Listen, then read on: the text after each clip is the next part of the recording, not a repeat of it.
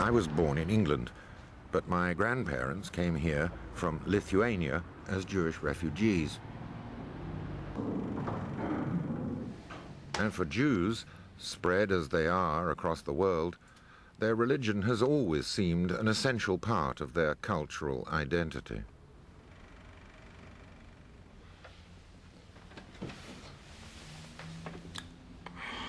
Well, this is the first time in almost 60 years that I've visited a place of worship for anything other than sightseeing. And when I first came here, it was in the name of religion, though not with any religious motive on my part.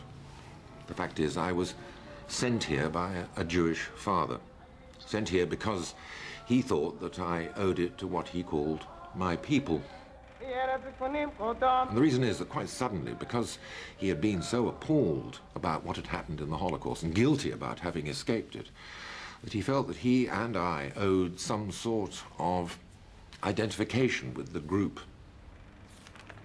Throughout the war from 1940, at which time I was 6, until 1945 or 46, I don't really think that I knew or really understood that I was Jewish. When my father said that I was, I didn't really know what he meant. I came here to several services when I was about 11 or 12 on what were called the high holidays. But I came here without knowing what I was participating in. It was conducted in a foreign language which I didn't understand, written in text I couldn't even read.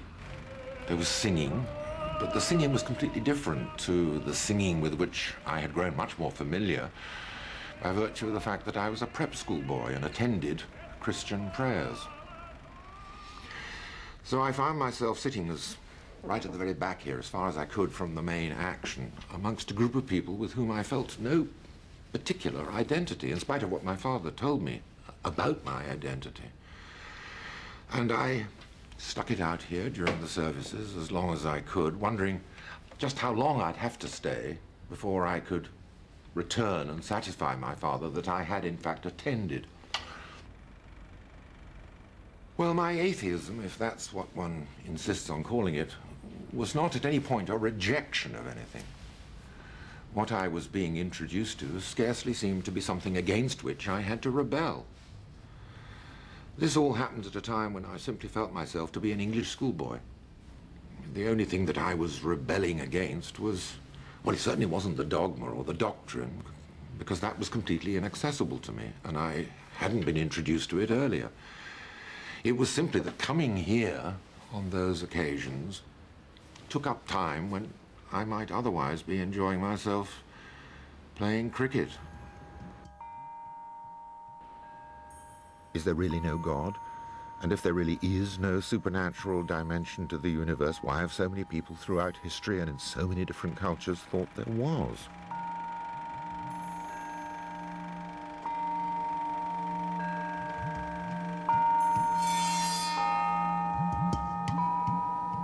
The problem, as I've already said, is that there are so many different forms of skepticism, disbelief and free thought that it's quite hard to do a straightforward history of it, as if it was something that simply grew to become the fully formed thing we know today. In any case, what it is to be an atheist is itself very complex and very questionable. The word is like atypical or asymmetrical. The word atheist simply means not really theist, and that of course begs the question, well, what is a theist?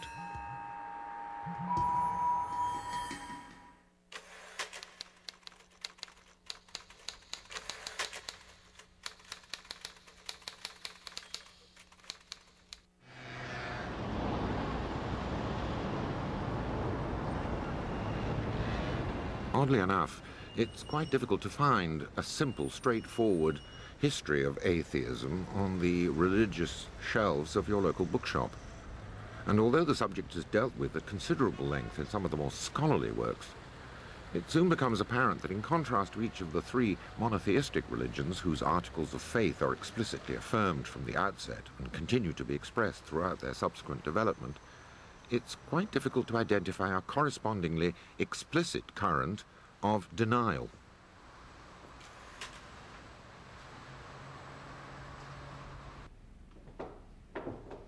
In the case of Christianity, for example, for more than 1,000 years after its establishment, you'd be hard put to recognize an openly skeptical rebuttal of its supernatural claims. And that's hardly surprising when you consider the cruel penalties which were often inflicted upon anyone convicted of subversive disbelief.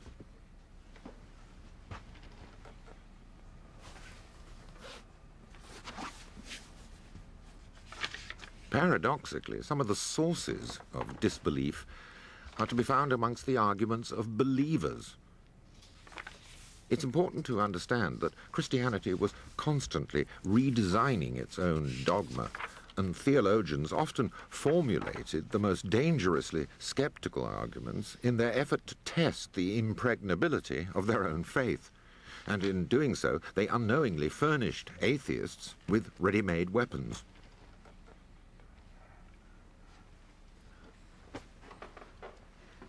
Now, what we're talking about here is disbelief. And that's a notion which presupposes something which it contradicts, in other words, belief. Because, well, in the absence of belief, the whole idea of disbelief would be unintelligible. So, if we're going to trace a history of the various things that we call atheism, we have to understand what we mean when we use the word belief. So I'd like to jump in to what you might regard as the shallow end and consider simply some of the ways in which we talk about belief.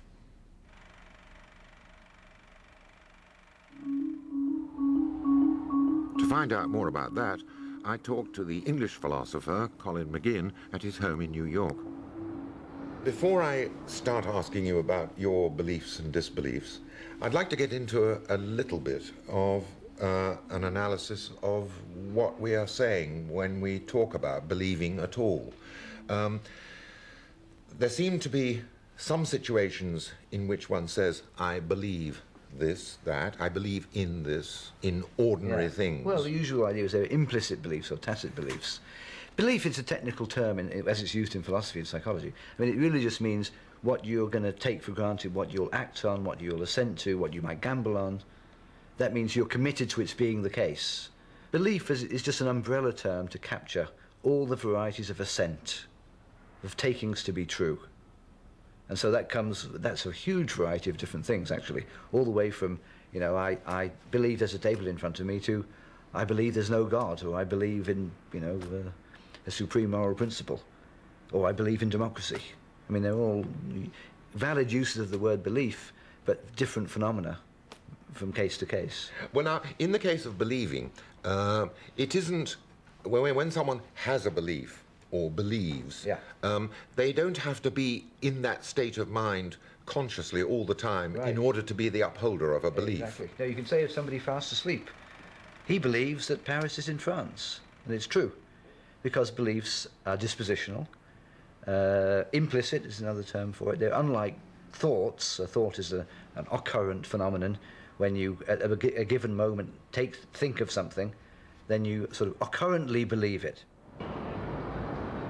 The fact is that it sounds rather odd, doesn't it, to say that someone is believing at a particular moment. One can't be in a state of belief all the time. On the other hand, that doesn't mean that we stop believing if we happen to have something else on our mind.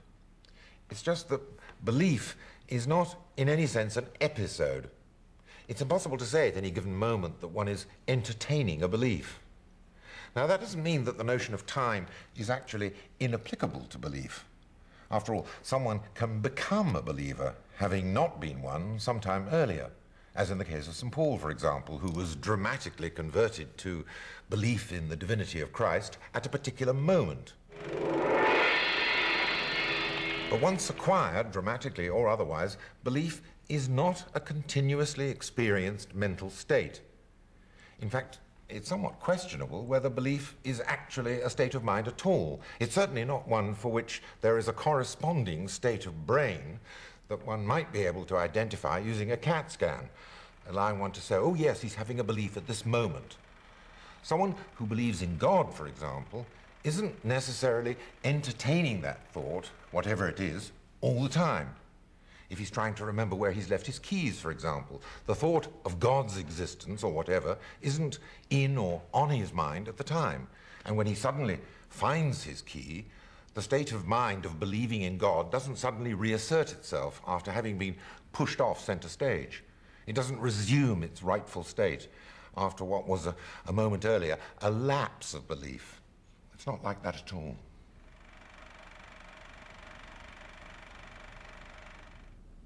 Now, what I've said about belief is also true of knowledge. I know the alphabet. I know my multiplication tables. In fact, I know a large number of things without being explicitly conscious of any of them at any particular moment. But although belief resembles knowledge, there's a very important difference between the two. In the case of belief, you can say that someone believes X and that he was wrong. But it sounds rather odd to say that someone knows X and is wrong. It's part of the definition of knowing something that it is the case, whereas believing something to be the case is a state of mind about which you could be proved to be wrong. Well, my beliefs, religious or otherwise, represent dispositions rather than a particular state of mind which I might or might not experience at a particular moment. In other words, instead of being an episode in my mental life, my belief is expressed by certain tendencies, a tendency to entertain certain thoughts or feelings. And in the case of religious beliefs, it also involves the disposition to participate in certain social actions which we call rituals, prayers, services, and so on, all of which dramatize in some way or another certain attitudes which I assume with regard to the meaning of life and the possibility of its continued existence after my death.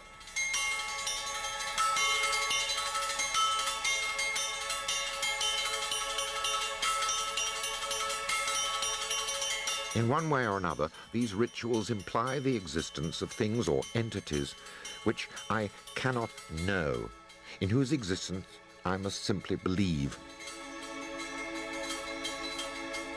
Largely, we tend to invoke the notion of belief when there is some sort of disagreement in the world around you about whether one does assent to this, that, or the other. Exactly. That's when we bring the notion up. When we're having a discussion about what do you believe, what are your beliefs, means which questionable, debatable issues do you take a particular stand on? And that's when we use the word belief. So that it's about debatable issues that, I think it is about belief issues. Tends to... Yeah, exactly. That's how we use it. So that's why primarily it's used in connection with, I would say, religion and politics. Because those are issues where people hotly debate the fundamentals of it. And so they tend to say, well, this is my belief about the political situation. I believe we should not go to war with Iraq, you know. I believe there's only one God.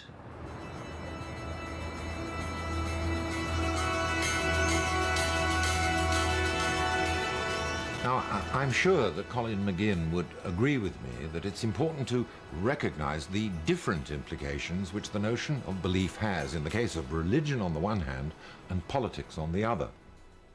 You see, when it comes to politics, and for that matter ethics, belief refers to how things ought to be. I believe in equal rights, I believe in democracy, and when I say any of these, I'm referring to moral preferences. Whereas in the case of religion, although there are, of course, beliefs which refer to how things ought to be, the main body of religious belief consists of assertions as to the existence of this, that, or the other. Well, even at this point, you can begin to see that belief is rather a complicated idea. And what makes it even more complicated is the extent to which it can be brought about voluntarily, if at all.